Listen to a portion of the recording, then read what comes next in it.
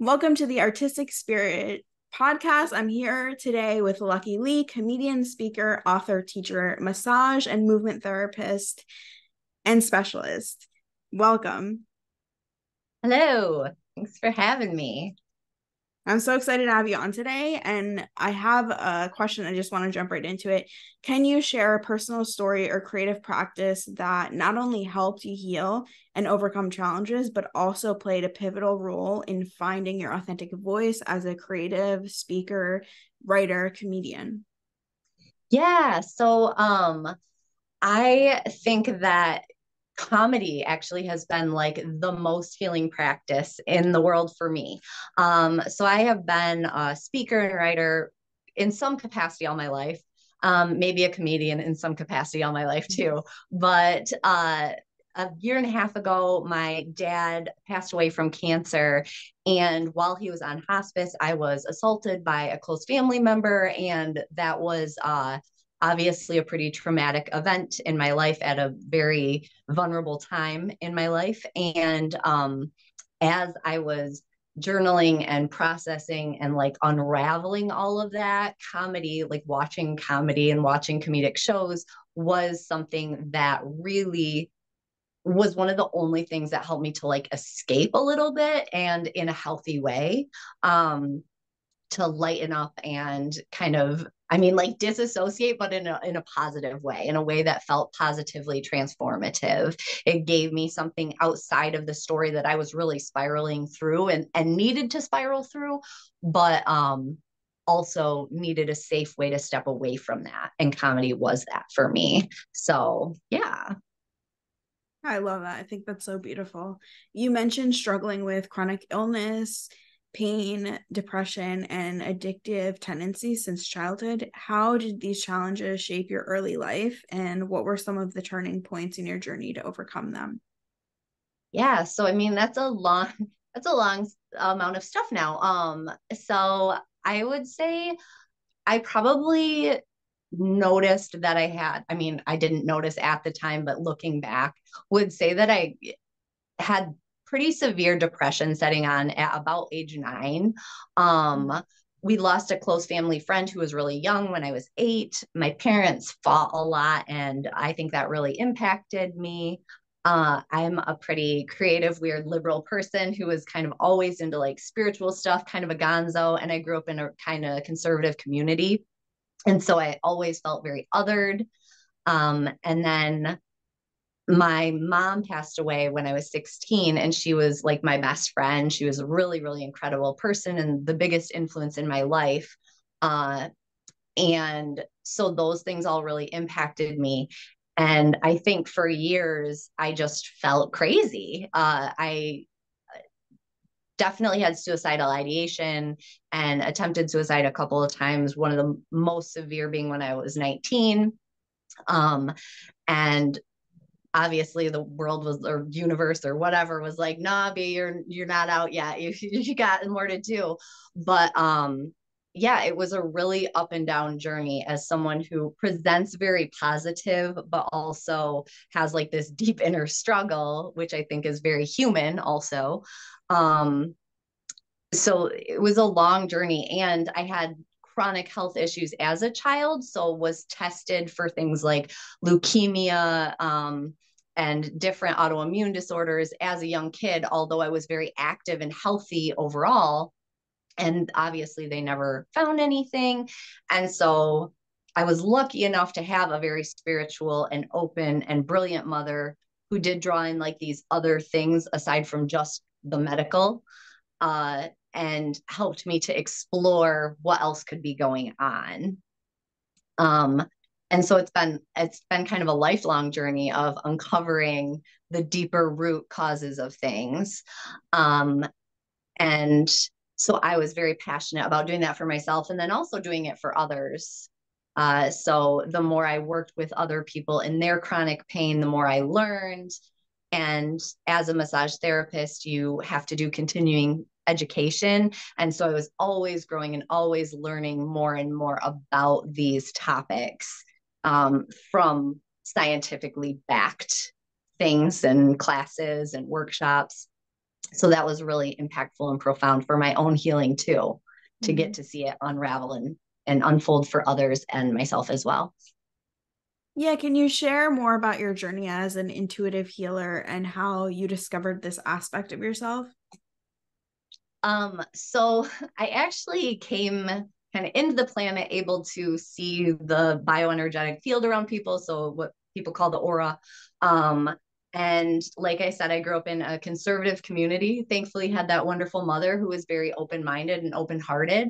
But at a certain age, my mom would actually like bring me to healing touch classes she went to, and she's like, "Oh, let's have you draw everybody's aura," which at this age was like, it was cool, but I was also maybe 8 or 9 and like drawing for 50-year-old, like doing intuitive readings on like 50, 45-year-old women, and that was kind of a lot as well. That was seeing things that I couldn't necessarily always interpret. And it was a lot of like information to be downloading and then responsible for also translating and giving to people.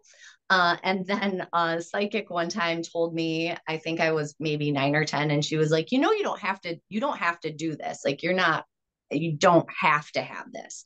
And it gave me this permission to sort of shut down that gift, which at that point felt very like, oh, cool, I can just pretend I'm like everyone else and fit in and be normal. And so I did. I kind of shut down my many years.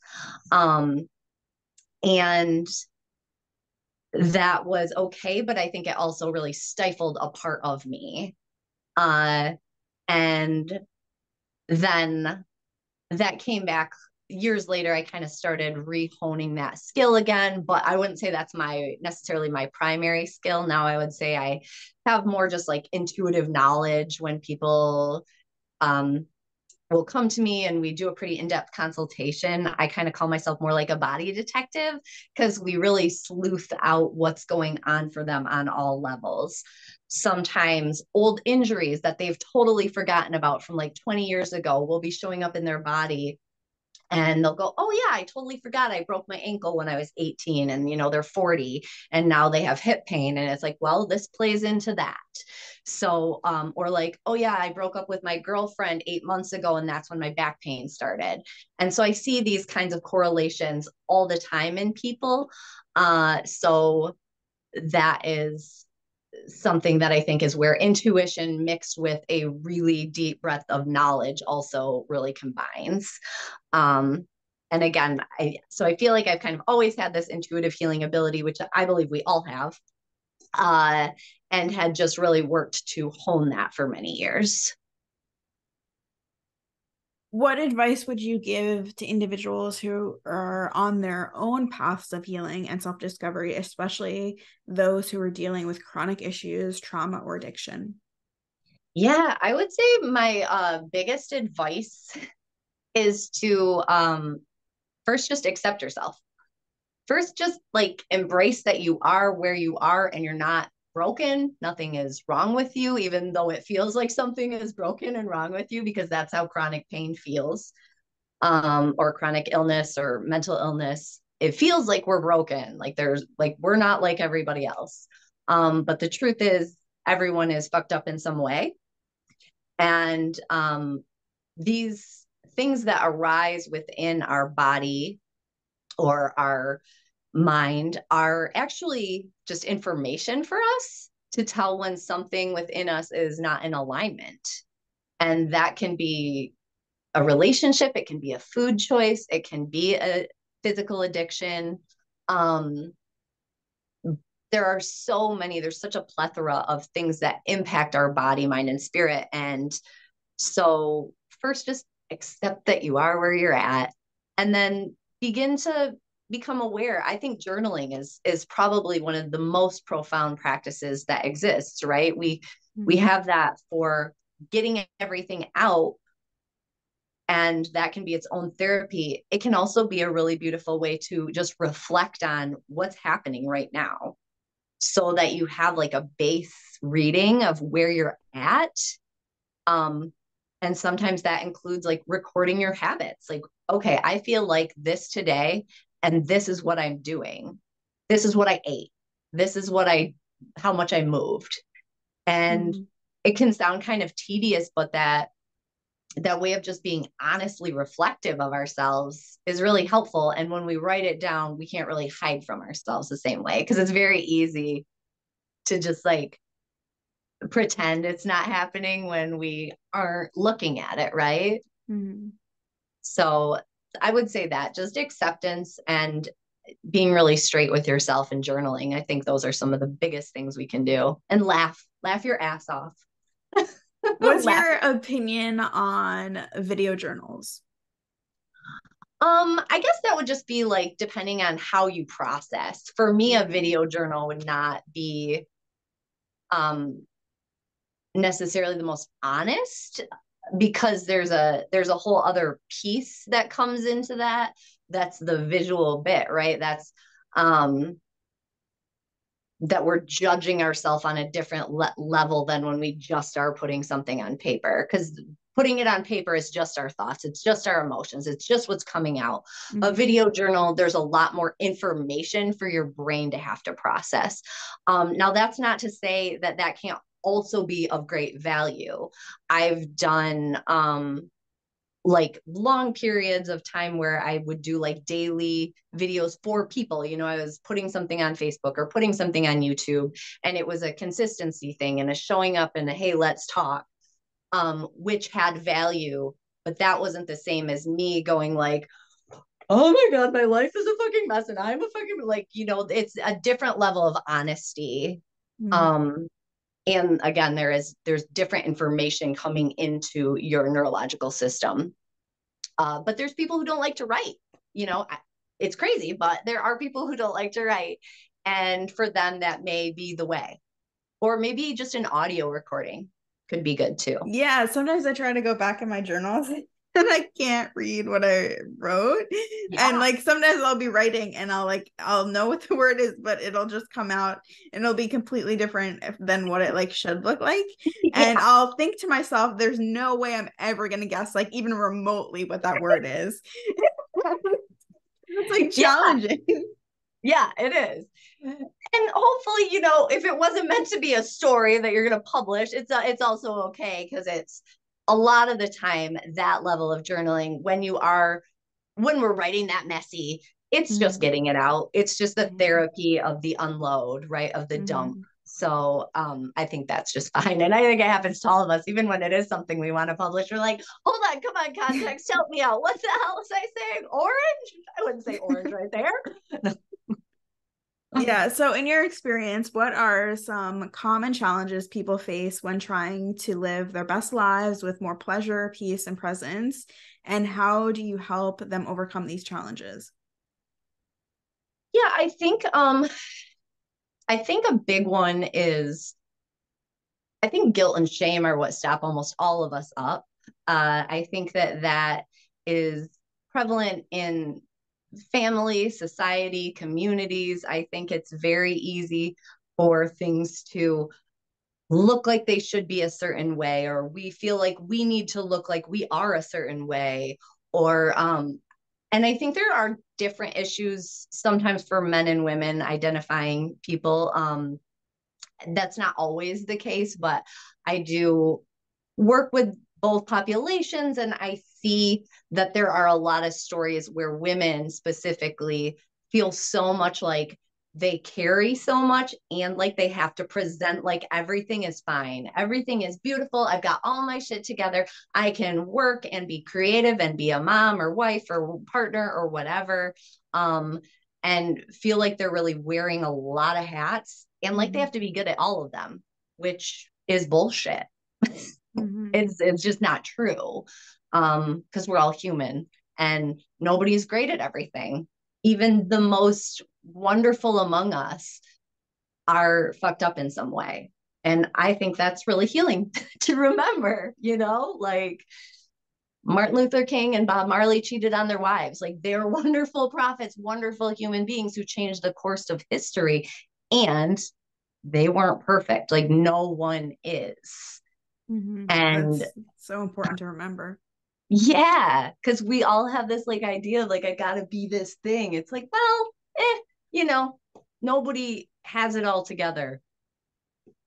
Even if you're religious, I mean, people crucified Christ. Like he was the ultimate, and half the people hated him enough to murder him. So like, I just, nobody's perfect. That's all. Yeah, and I think a lot of the times, especially with social media, when you put a message out there, you can instantly get like hate from people. And I think it drives this need to feel like we have to protect ourselves from hate, and that like it stops people from even sharing their message. And I think it's so important. And I always tell people this because a lot of people like ask how I'm like so vulnerable in sharing my message. And I really think it comes down to, you have to recognize that that one person you're trying to reach who can take something from your message is more important than the feeling you get from the hate or the criticism or the negativity. And like focusing on like the impact is like something that has always allowed for me to be more courageous. Yeah, that's beautiful. I think that's huge. And I think it's also helpful to remember to not take it personally, because even though it feels personal, they don't hate you. They actually, it has nothing even to do with you. Whatever some stranger on the internet is projecting some shit at you, that is all about them. Like, what a non-busy life they must have to be going through the internet, to see you out there doing your thing, trying to help people and bring some truth to the world and beauty and kindness and just be honest. And they're like, I'm going to tear down this person today because this is how much time I have on my hands. Like, what a sad existence.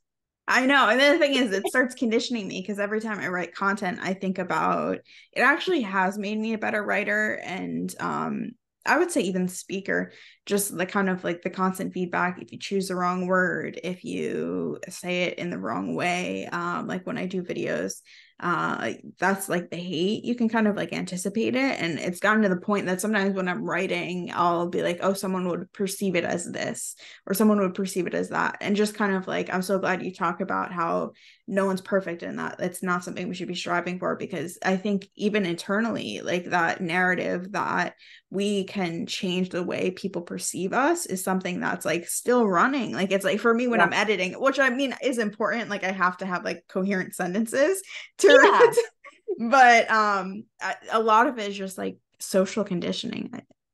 Well, yeah. And that's a beautiful point, because coherent sentences are much different than altering your authentic voice to make other people more comfortable, because Mm-hmm. that doesn't really serve. Like, I always like to look at it this way. Just like you said, that one person that you might be helping with your message, I also like to look at it as that one person you might be triggering with your message, you're also serving them.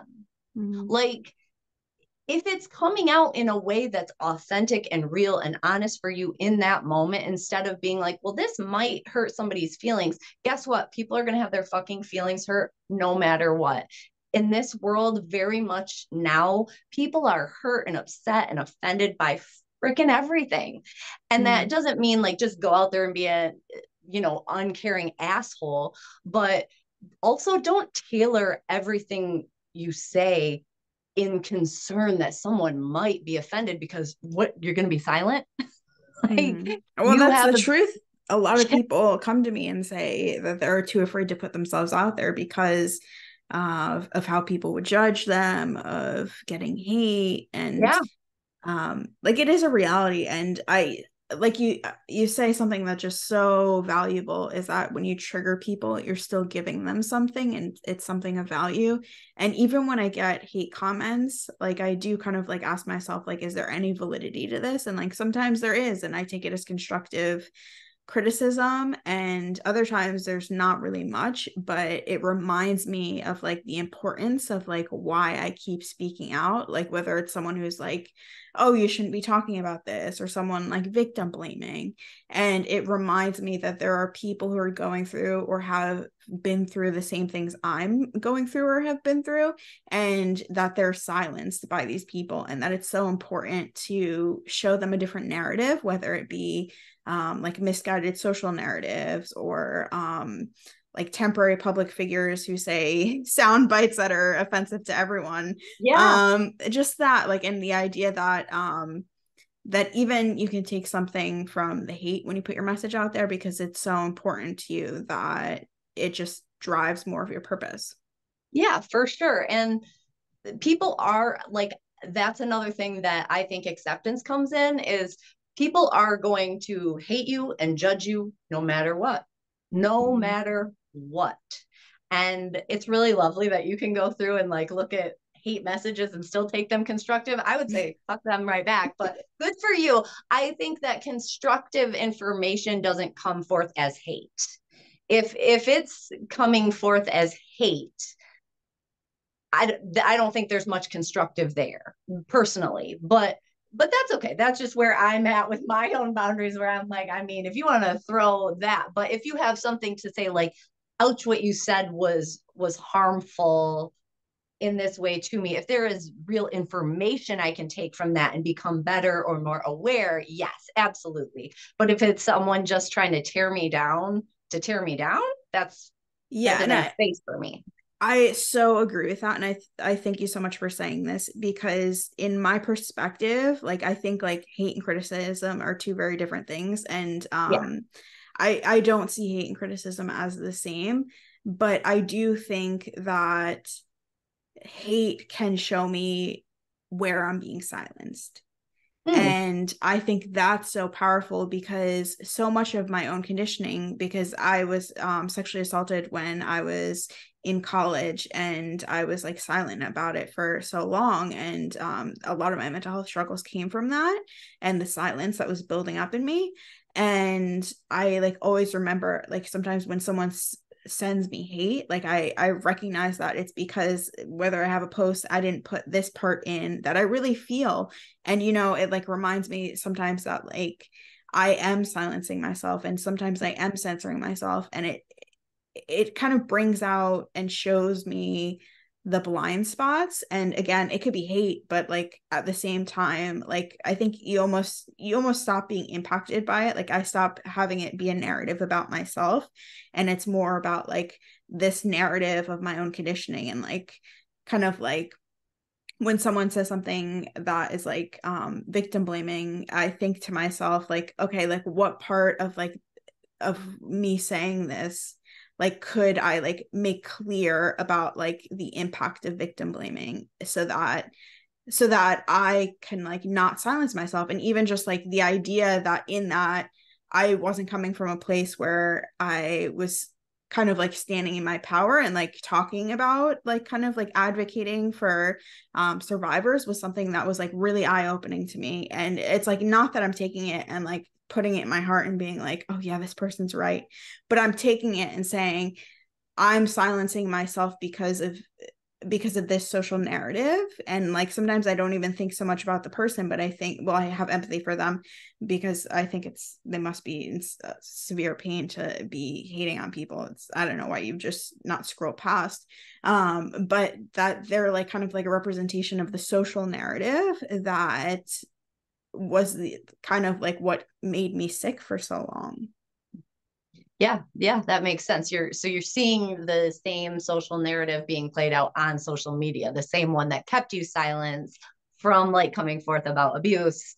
That Mm-hmm. yeah, yeah, I mean that totally makes sense. Absolutely. Well, that's a beautiful way that you're using it for your own personal growth and your way to learn to like stand in your power, and remembering to put all the pieces of the story there instead of holding back. It's what it sounds Mm-hmm. like, right? It sounds like you're Yeah. saying, oh, I was missing a part of the story that I was afraid to share, but if that was in there, this would have been presented differently anyways. Mm-hmm.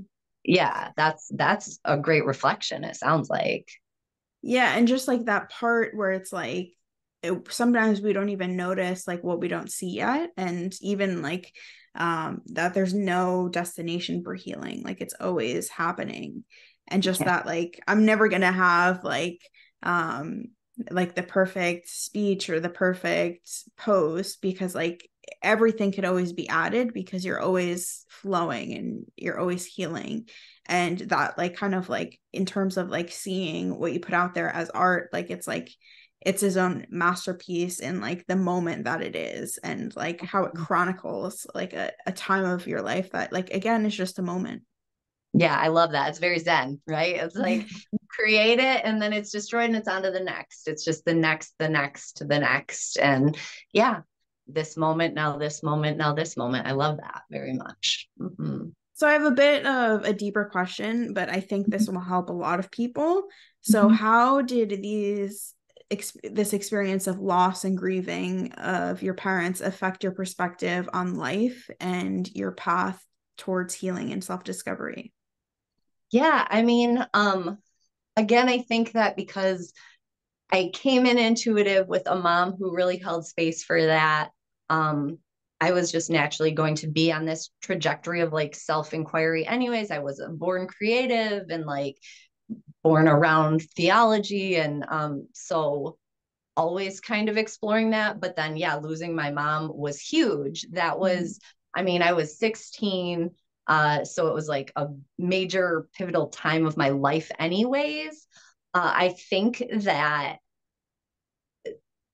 her interests are what drove me to the work I was doing, Mm-hmm. which is interesting because now at this point in my life, I'm actually like, oh, I really did that to like connect with my mom because I missed her and like wanted to carry forth her gifts too. Um, and now I'm at a point where I'm like, oh yeah, but there's this girl who was inside of me who is who my mom was fostering me to be, just like an entertainer. Like I was a creative Mm-hmm. entertainer, a writer, a performer. And that's what I always loved and wanted to be before my mom passed. And so it's interesting that when my dad passed, I felt able to step back into like my lifelong dreams. But I really loved that healing career that I was able to follow and pursue and get really amazing at because of my love for my mom. Um, and also, my mom dying young made me pack it in. Like life, I was like, life is short, time is precious. I'm gonna do everything and everyone I can do in this lifetime while I can. Cause like to me, it just wasn't guaranteed because it's not. Mm-hmm. Um, and so in some ways that was really awesome and in some ways it was really unhealthy and I can see that now, but I'm also like I don't regret a second of it. So um when I graduated from high school, it made me move across the country to like go to school far away in another state where I wanted to. So I moved solo at 18 across the country. um, I traveled and backpacked around Europe and went to an advanced hair school there. I like did everything, took every risk where a lot of people are like risk averse. I don't have that at all. Mm-hmm. And I think I don't know that I necessarily had a ton of it to begin with, but I think my mom passing very much pushed me to be like, oh, you want to do it? You better do it now because you never know. And so yeah, like skydived and cliff dived and have done all the things, have done all the things because of that. Um, and so that was like a really beautiful gift to live very fully. I think that was the gift that came with my mom's death, was to live very fully, to be very loving and open and honest. And if I had a thought or desire to go with it and do it. And then with my dad's death, my dad was very opposite my mom. He was very like responsible, type a teacher, a coach, very grounded, financially supportive, but like very indifferent to who I was.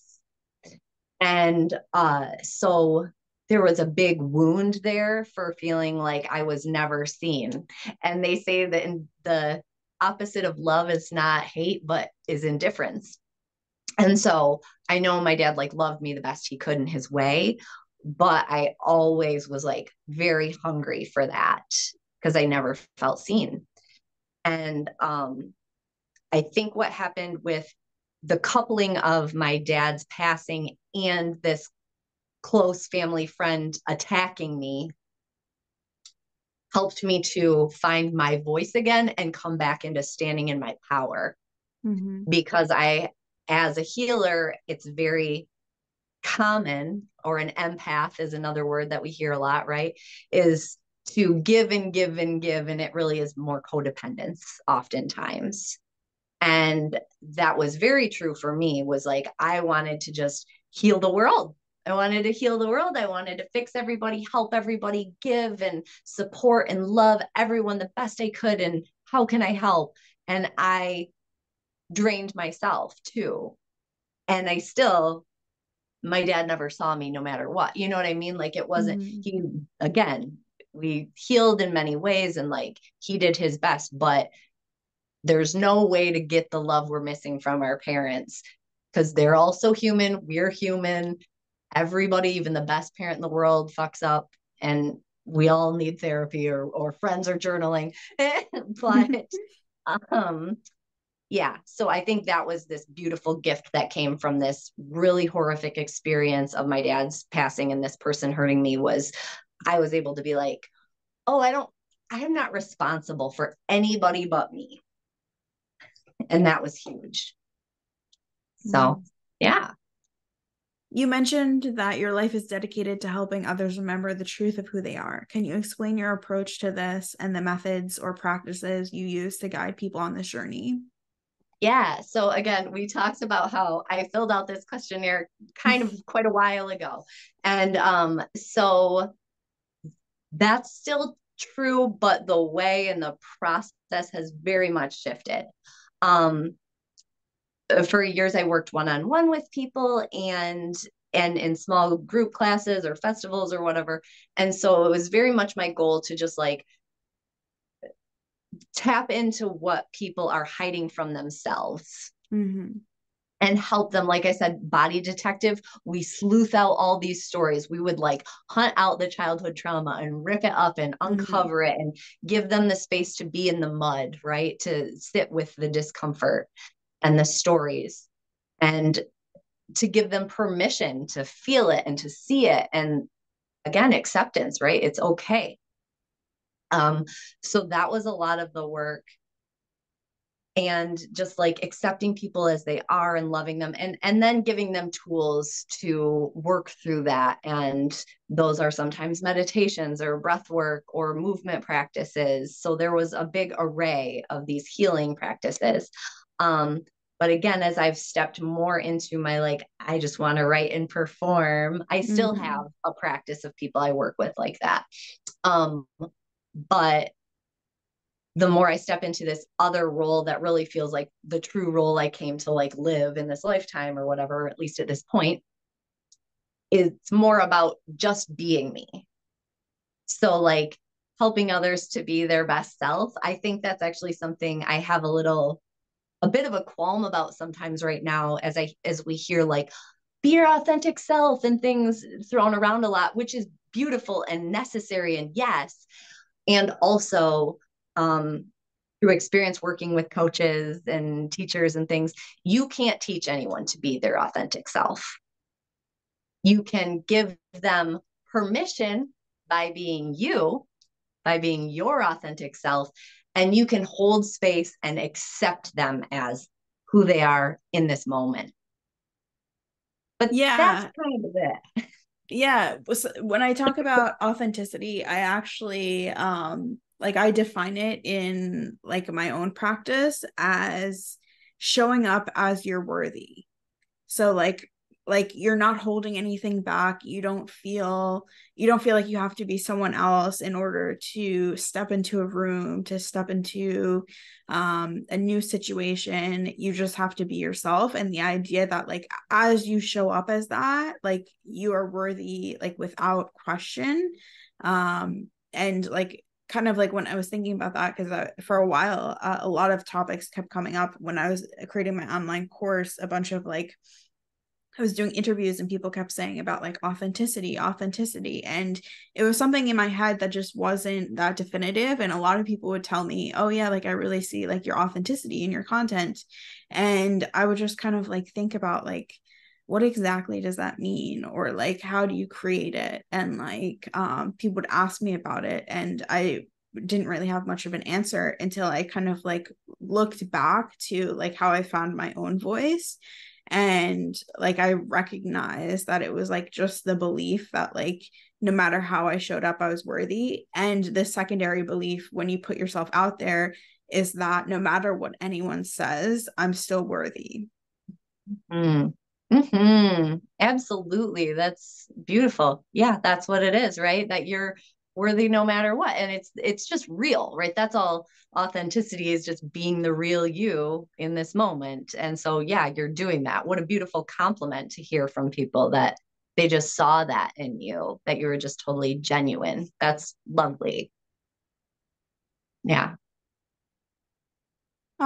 So in terms of creativity and healing in your life and work, what has been your biggest influence? And would you say that other than like the passing of your father, did you have anything happen that was like transformative in like your new shift of how you express your creativity from the like actual like practice like of intuitive healing to like the more of the entertainment side?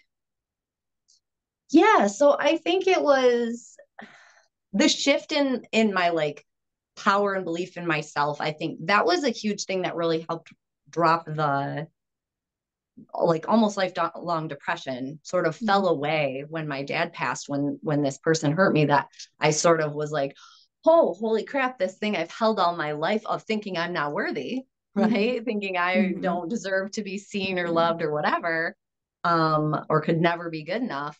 That all fell away when I was like, oh, actually, it doesn't matter what anyone thinks. We're like, the Mm-hmm. stuff that we know, but I embodied it finally to be like, oh, yeah, I'm good. It doesn't, nothing matters. I'm good. Like, I like myself.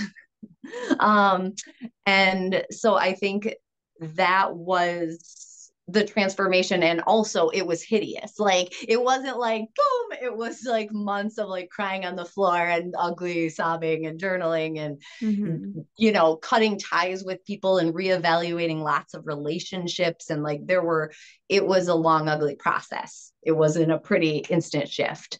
um that's what happens when you burn your life down, right? So uh yeah, that was a shifting. And then as I was saying yes to stepping up more to like public speaking, I found a book by David Nahill, he worked in corporate for years. He's Irish comedian now, and he wrote a book called Do You Talk Funny? And it's just about how public speakers can incorporate some humor to make their speeches more impactful and their content more memorable. And it wormholed me into more stand-up comedy and incorporating more humor like intentionally into my speaking and writing. And then I was just like off to the races and sort of like started writing comedy and was like, oh yeah, I should be up at open mics practicing more because if you're not getting speaking gigs, you still want to be speaking. And so that's sort of what I started doing. And I was like, oh my gosh. And as I started telling people who've known me forever, who really love me and like see me, that I was doing this, everyone was like, yes, what? Yes. Like, they're like, this is what, are you kidding? I can't believe it. Nobody saw it before. Like, so I kind of say it's like the boyfriend in a rom-com who's like the best friend the whole time and she never sees that he's like the one. And I'm like, oh, that's comedy. Like it's been here all along. I was Mm-hmm. a funny hairstylist and a funny body worker and a goofy public speaker. And now I'm like, oh, it's because I was meant to be doing this. So yeah, so it just felt like it very much fell into place. And so since starting consciously doing stand up and comedy writing in like June, I have probably filled 4 or 5 notebooks with like bits and sets and all of that. So I mean, it comes out of me on a very regular basis. So I don't know if that answered that question. Yeah, so it sounds like the transformation and the pivot was very healing, like a healing experience. And not Yeah. only just that, but maybe like freeing in a way that Oh like yeah. lets you embody who you are. So I would say I think because that probably will be like inspirational to some of the people listening. Like what does that process actually feel like in your body? Because you're an intuitive healer. So I'm sure you are aware of this. But just like how does it feel, and like what does it take for someone to actually like do that in their own life? Well, I think it's hard to guide someone to that because, again, I've been utilizing yoga and meditation and deep healing practices and weird esoteric shit all my life. And you can't force a transformation. Mm-hmm. I think that that is good to know. I didn't want my dad to die. I didn't want to be assaulted.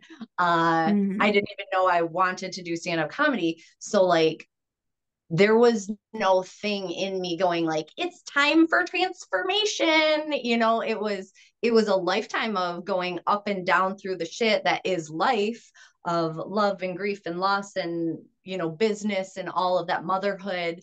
um but it was an external catalyst that brought forth a deep internal change.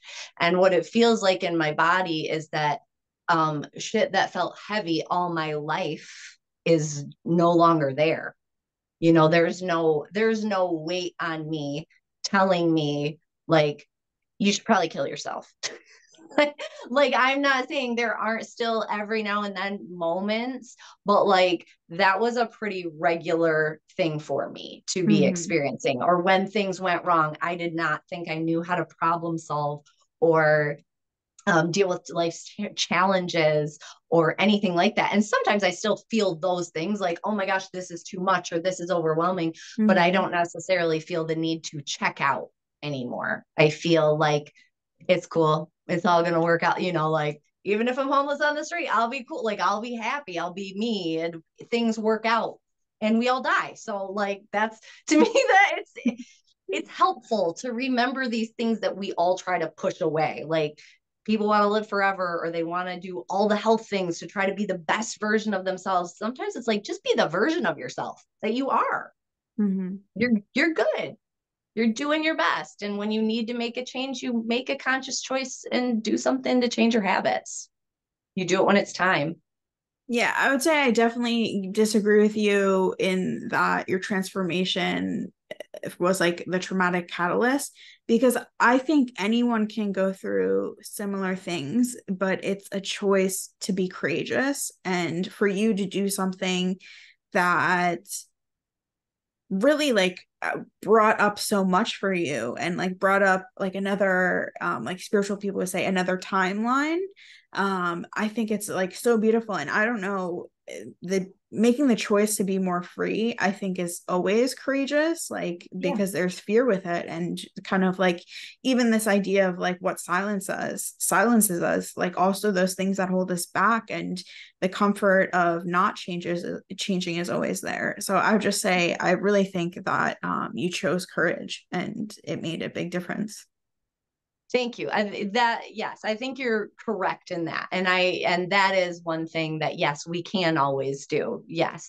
To when you know that you're in a space you can no longer be in, when you want a change, when you want a transformation, yes, you do have to be courageous and honest with yourself. Um, and then, yeah, go for it. And that is what creates it. And it is hard and ugly and painful too. I think that's always good to know ahead of time because it's not like an easy journey. That's why they call it the hero's journey, right? But Mm-hmm. I guess for me it's hard because there were things that were thrown at me all my life that kept putting me on this path. But like I said, I also did I always went towards it. So that Mm-hmm. wasn't foreign to me. Um, but yeah, I hope everyone finds their way to where they want to be. I hope that. Yeah, if you can kind of like offer one takeaway from someone who's kind of listening to this and or watching it and asking themselves, how can I get to that place that I want to be, where I feel more free, where a lot of this heaviness becomes lighter, and I feel like I'm authentic and I have found my voice. Like what's like one takeaway you would say for that person I listening? would say accept yourself and that you're already free. You're already free. Freedom is you have that ability already. And yes, go courageously, lead with your heart and love yourself, but in the way that it's about really doing that, like accepting yourself. It doesn't mean you always have to like yourself to love yourself. If you can define what acceptance, either what it looks like or like kind of like a process for it, or just like even it like how it would feel in the body, like could you Yeah, acceptance articulate feels that? like peace. Acceptance feels Oh, like that's peace beautiful. in your body. I mean, acceptance is like if you're shaming yourself for all of your behaviors, thoughts, actions, deeds, everything, that feels heavy. That Mm-hmm. feels secretive. That feels shameful. That is not truth. Acceptance is going, I'm doing this. I'm doing this thing that I shouldn't be doing, or I should be doing that. You drop the shoulds, which is just becoming aware of them first before you can accept them. You have to see that you're doing that to yourself. And then you go, oh, I'm doing this thing. I'm drinking too much. I'm eating shit. I'm being lazy. I'm Netflixing. I'm scrolling. I'm smoking, whatever. I said something mean. I yelled at my kid. And instead of going, I'm a bad person for doing that, you go, Mm-hmm. I'm a person and I did that, or I'm doing that. Mm-hmm. And that's acceptance. And then you have the freedom to make a different choice or the same one. It doesn't always have to, you can make a different choice and you can make the same choice and you can still accept either one. But that's an empowered place. And that feels like strength in your body. And it feels like peace in your body to Mm-hmm. be accepting of yourself and where you're at and laugh your ass off. Well, thank you for coming on today. Oh my gosh, thank you for having me, Katie. That was such a pleasure. It was really wonderful.